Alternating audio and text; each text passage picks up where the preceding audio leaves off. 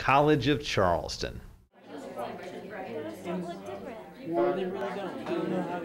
It's been a blast.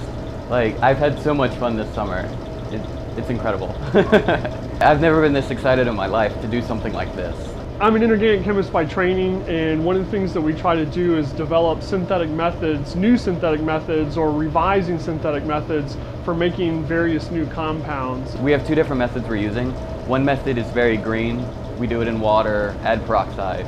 And the other method is in methylene chloride, which is not very green at all, toxic to the environment and all this stuff. But that one has a higher yield, so we're comparing and trying to perfect the water method in comparison to the methylene chloride method, because it's much better.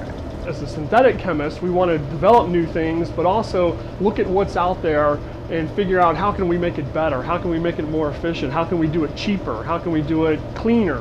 One of the things that drives scientists in general is coming up with new ideas and expanding on ideas that are already out there, because science is not static. Science is constantly evolving. Working this summer made me think of, well, I kind of just want to be a professor.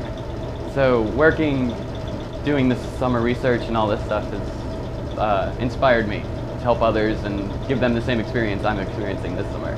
This is where it really starts. This is where you really foster the ideas of people wanting to get into science. So it's exciting to be able to come in and help someone grow as a scientist